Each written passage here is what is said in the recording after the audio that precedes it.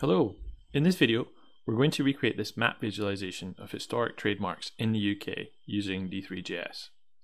The boundaries you see here are UK postal areas, and for each one we have labelled or filled in the area its oldest registered trademark. So that comes either in the form of a word, phrase or an image. The data and imagery here came from the Intellectual Property Office, which maintains a register of all the trademarks filed in the UK since 1876. In my previous video, we stepped through downloading the full register data, import it into SQLite, and then using the SQLite browser to explore and have a look through the full data set. And then we run a few queries to extract the historical data that we wanted for this visualization. Now, if you'd like to follow along with those data gathering and preparation steps, go take a look at that video first. Picking up where we left off in the last video, we produced this JSON file with trademark details and data that we need to accompany each of the postal code areas here. So in this JSON file, for each area we've got the oldest trademark and details about it. So AB here, that's I think that's Aberdeen, and you have the published date, the name of I believe this is not the name of the trademark, but the name of the company, the trademark text, and that'll be the text of basically the text trademark, or it might be the text that appears in the image of a trademark as well.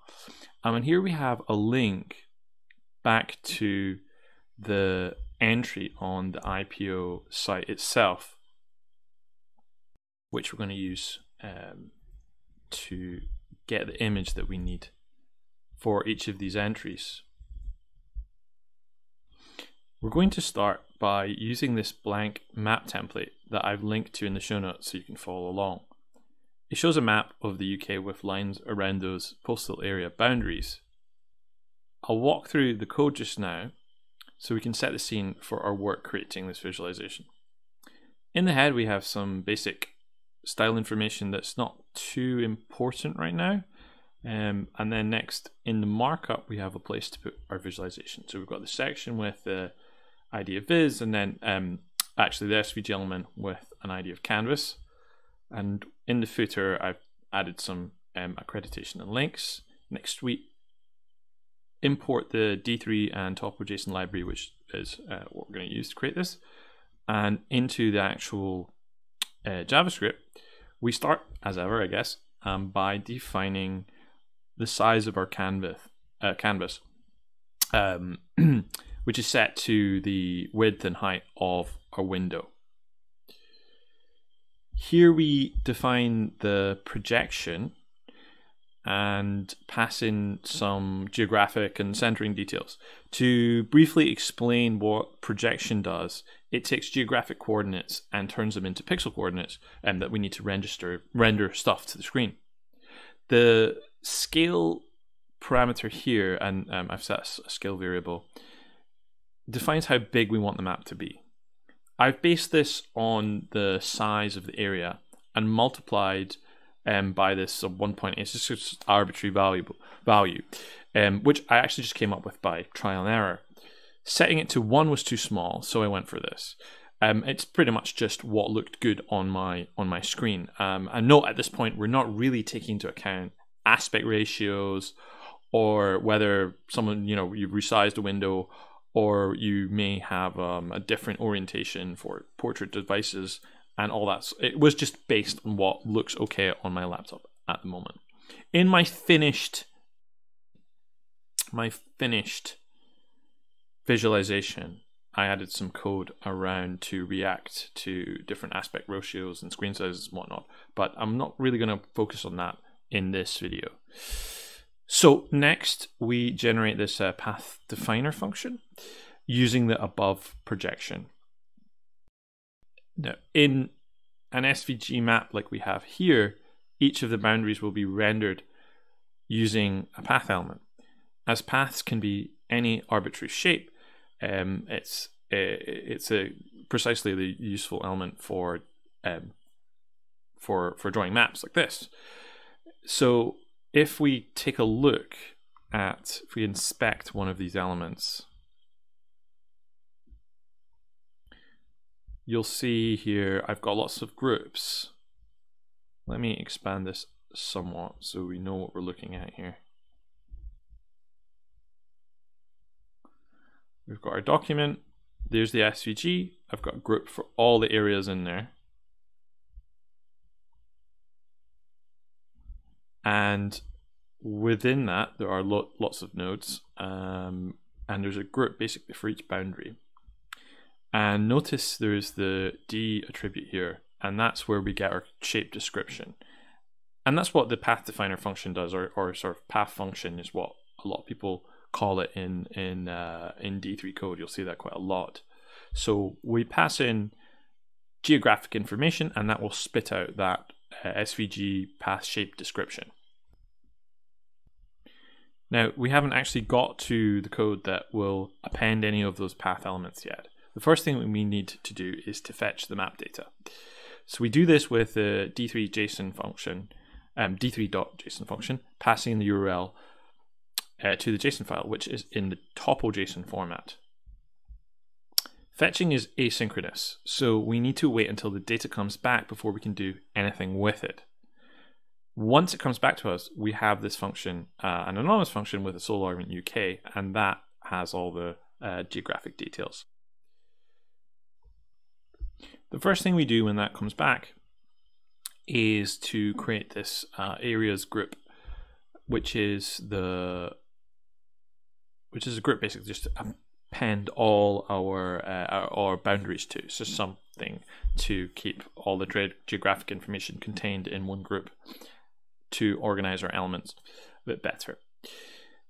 The next thing that we do is to append our groups that will contain those path elements that you saw there. So we perform what in the language of D3 is called a data join. We join the group elements with topo.json features. So for each topo.json feature, we create a group and pair that with that boundary information. What in topo.json is called a feature. So each one will represent a UK postal area. Let's switch away from the code and take a look at that JSON file so that you have an idea of what this is actually pairing to those elements. UK postal areas JSON, yeah. All right, let me collapse these and opening the file, you'll see there are 4 top level key value pairs. Now, the main bit I'd like to show you is in objects, areas, and we have this geometry collection. And this is where the different boundaries are defined. Crucially, if you look at one of these geometry elements, you can see there's a properties key, and for each one we have a postal area code. So this one AB is for the Aberdeen region. This one with the sole letter, I think there's one here, down here. Yeah, this one with the sole letter B, that's for Birmingham, and so on and so forth. So let's go back to our JavaScript code.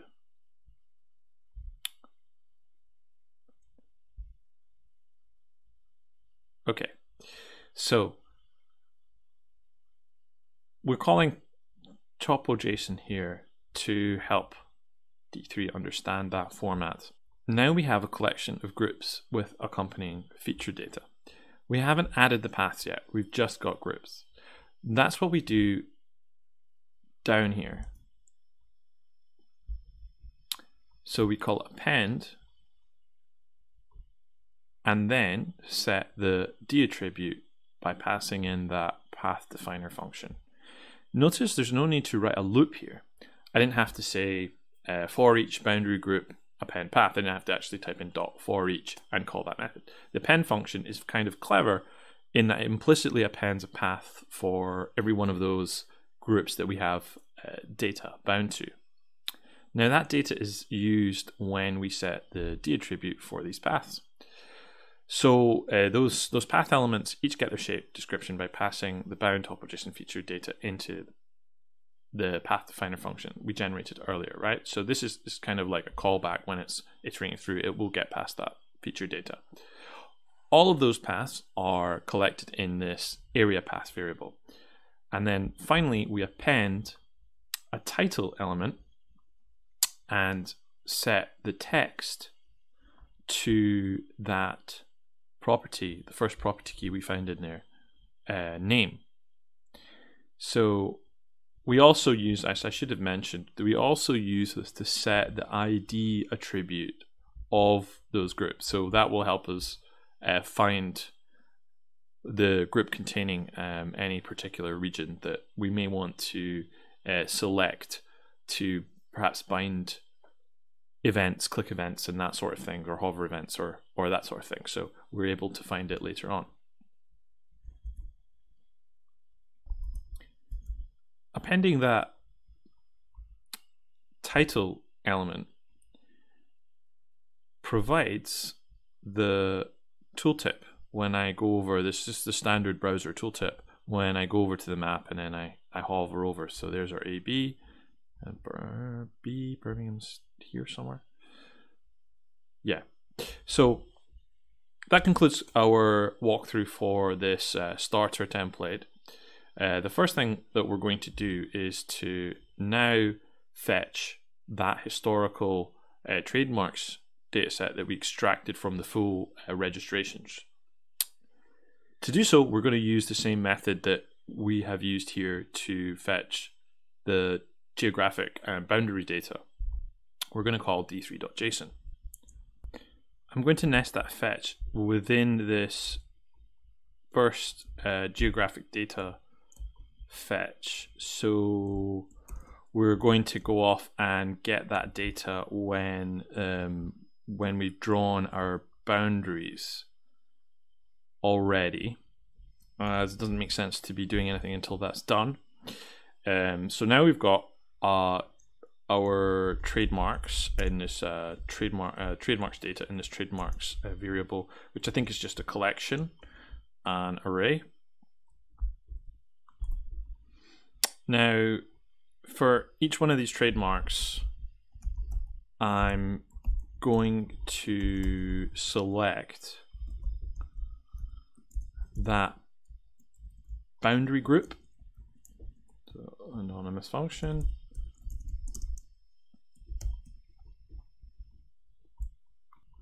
paste that in, and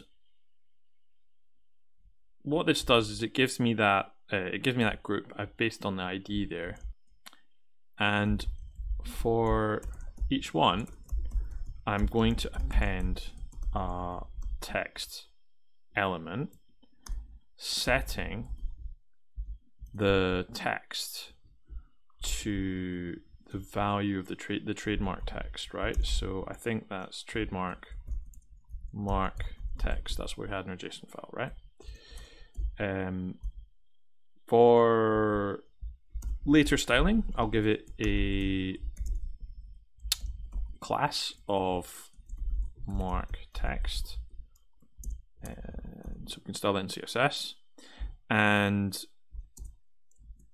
as you can see, this preview here, it's not appearing anywhere, right? We need to give it X and Y coordinates. So let's say X 100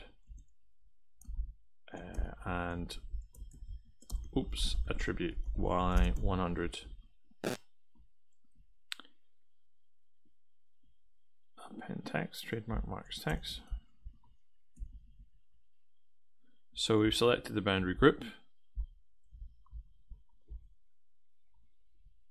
We append text, mark text. So that should be, they should be floating around somewhere, right?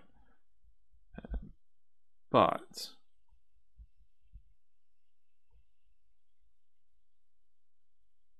they're way off center, right? Let's see, 200. I see what's going on here. So that was uppercase, right? So if I change that, what happens is they're all positioned in the same place, right? We need to position them over the kind of center point of each of those boundaries. So we're going to need to use some of the geographic information to position these elements. Now, to do that, we are going to make use of I think we need to use the path definer and the centroid function. So what we need to do is provide the path definer function, which has our projection information with the accompanying geographic boundary data. So calling an element, calling .datum on an element will get that accompanying or paired data with from the element, right? So boundary group has our top adjacent feature details. We're passing that into centroid. Now we get a XY coordinate in boundary center. So boundary center, if that is correct, 0 should be the X and Y should be number 1. Y should be the second index. So there we go. It's now appearing. It looks a bit ugly still, but we'll come back and deal with that in a moment. So we have a little bit of work to do in terms of scaling those text elements down to an appropriate size for the boundary itself, and to try and maybe prevent them from like overlapping each other. So there's a bit of resizing to do. At the moment, the font size is set to, let's see here, it's set to 16 pixels, right? If I bring this font size down to say 10 pixels, we're getting a bit better. 10 could maybe be the maximum, 5, but we could adjust the font size based on the length of the text, for example. So the way that you could do that is to have it's called attribute, or style, and set style of the font size, and we could hard code it, right? 5 pixels. So we've got down to 5 pixels. Now, if we want to make it dynamic based on the length of the mark text itself, then we would need to do something like this. So we've got length and return pixels. Now that is going to make the big ones bigger, right? So it's the other way around, right? We want to maybe use division here. So say 15 or 16, and then that makes for what does this do? Yeah, that kind of works. We'll come back to this. I don't want to spend too much time on this because this is very fiddly, and really it's a lot of manual tweaking to get the right sizes of things. Now, that all works very well enough for our text trademarks, but we want to see some nice pictures. Our boundaries are path elements, which are filled with this kind of unexciting gray color. Now, we can't, unfortunately, use the CSS background image property to provide to fill the path areas. In SVG, path backgrounds have to be defined using the SVG pattern element, which we're going to take a look at. So mdn pattern. So pattern element defines a graphics object which can be redrawn and repeated and sort of tiled to cover a certain area. Now the pattern element are defined inside the defs element, defs up here, which is a special element that's used for graphical objects that aren't actually rendered but use a sort of reference to use later on. So each pattern that we define has an ID and various dimension details. Inside the pattern element, we decide what it actually is composed of, and in our case, we're looking to create a pattern out of an image. So for the sake of demonstration and just to have a starting point to get this working, I'm going to add a pattern to our markup, straight in our markup here.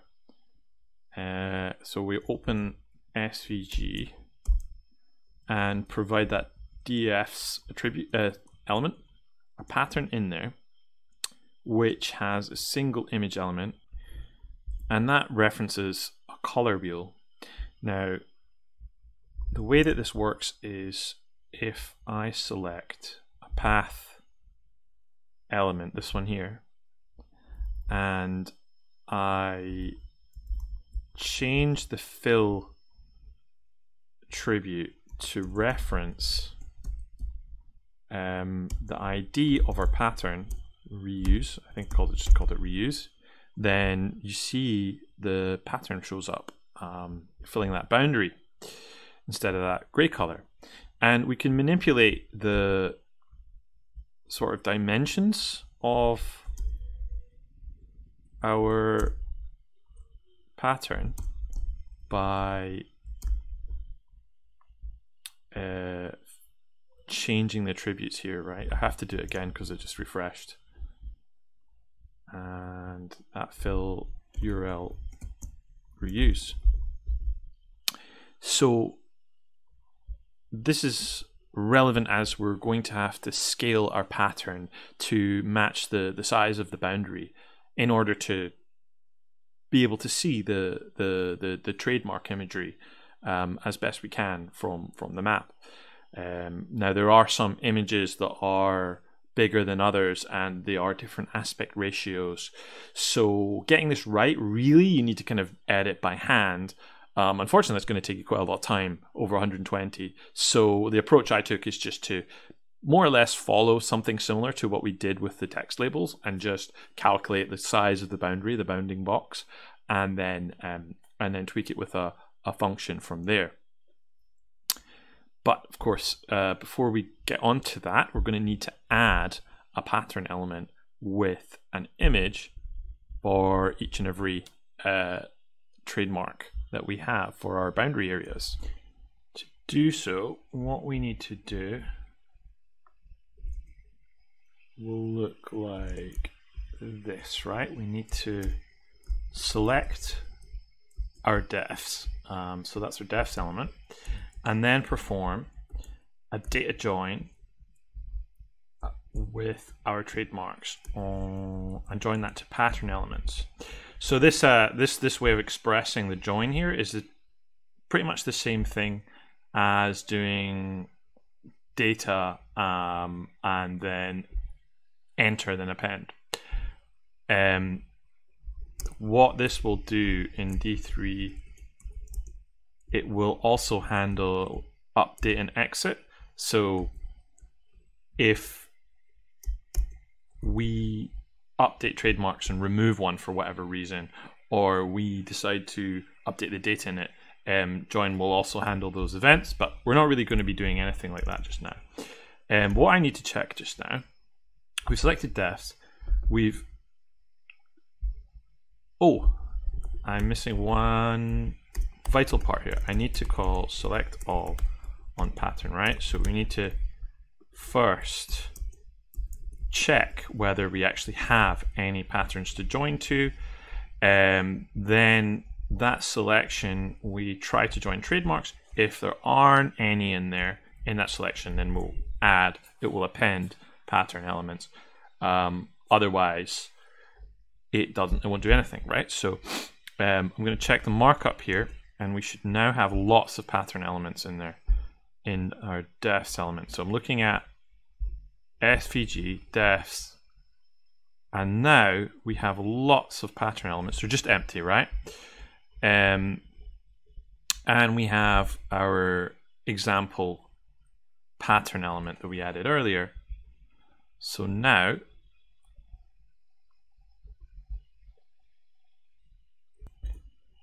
I'm going to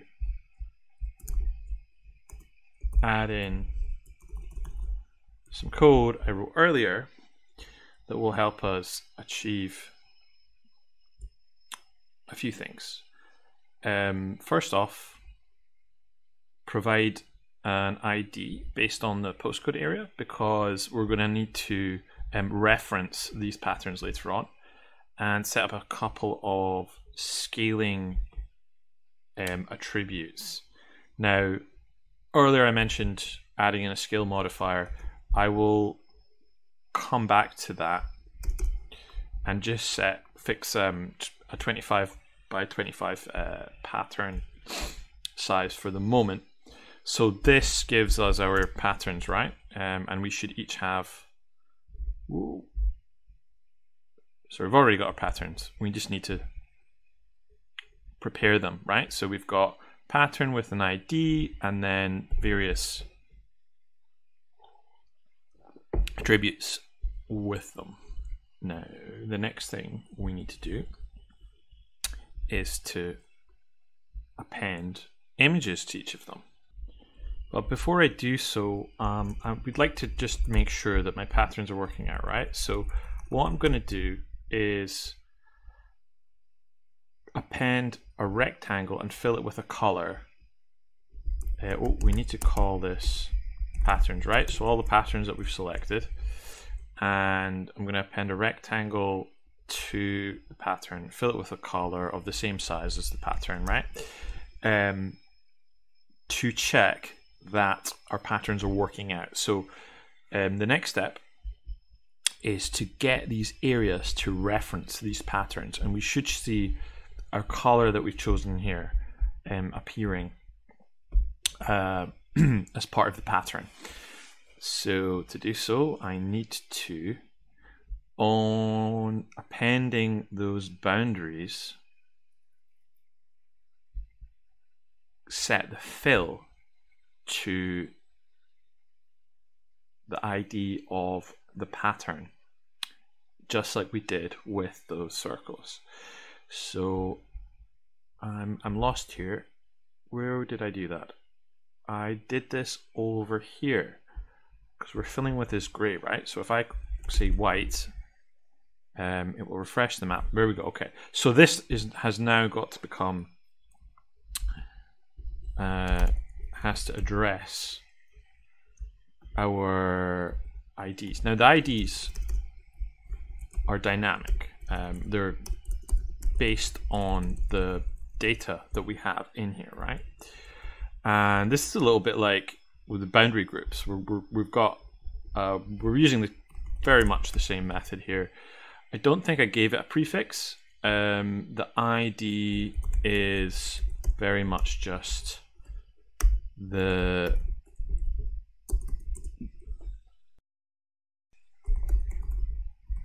postal area code. All right. Oh, okay. I think this looks good. This looks good. Let me just double check. If I tweak the color here, that didn't really change it very much, right? Yeah. Okay, so we've got a minty map. Let's get away back to our kind of wheat color, and now we have we've set up our patterns, right? But we want our patterns to have images. So we're going to go patterns, append image. Now the image has to source the trademark images. Now I've already downloaded these images and hosted them on my own site. So I did this with a script that just identified, used the ID of the trademark image, and then combined that with the URL that you will you'll see is kind of standard. There's a standard pattern that the Intellectual Property Office have. So remember, they don't all have images, but there must be about 80 or so images in this data set. So I have those hosted elsewhere, and for the purposes of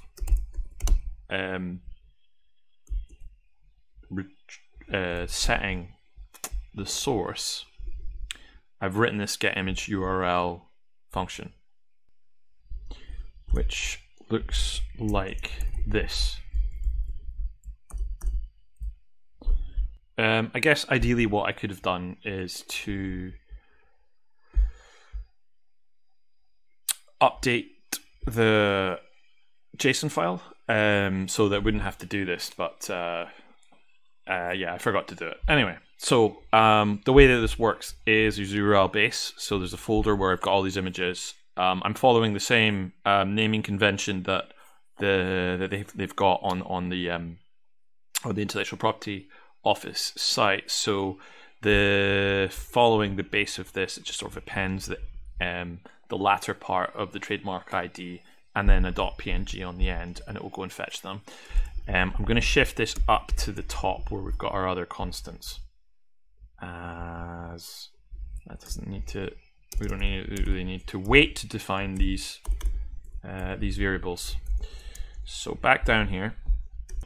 Now we don't see any images. We need to provide some attributes.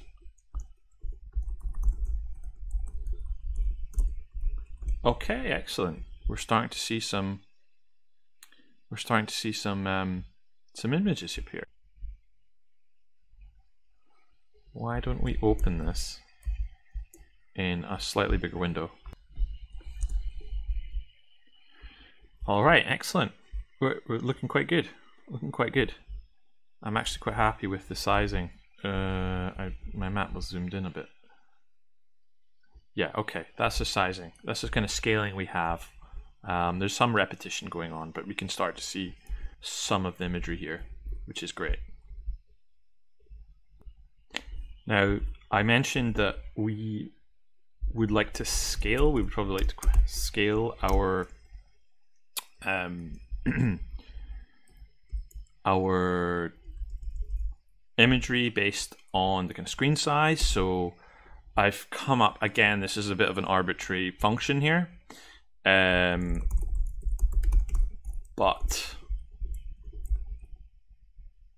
it kind of works for what we're doing. I mean, ideally, there are a lot more sophisticated ways of doing this. I mean, the scale should probably also be based on the size of the boundary itself. So you could use you could have a look at the bounding box to get an approximate size of the boundary area. I'm looking at the docs here, and there is path.area function which returns a much more accurate area of the actual boundary itself. So that would really be the best way to determine an area, rather than just drawing kind of a square around it. Let's have a look at our map just to see how our scaling multiplier worked out there. Let's have a look. And so if I zoom in a little bit, let's have a little look. It's looking good. I can start to see some of the imagery there. But the text is definitely looking a little bit too small. We could do with manipulating the text size, making it a bit larger relative to how much space there is around it. So I'm gonna jump back to the code, and what I have here in this comment that I'm gonna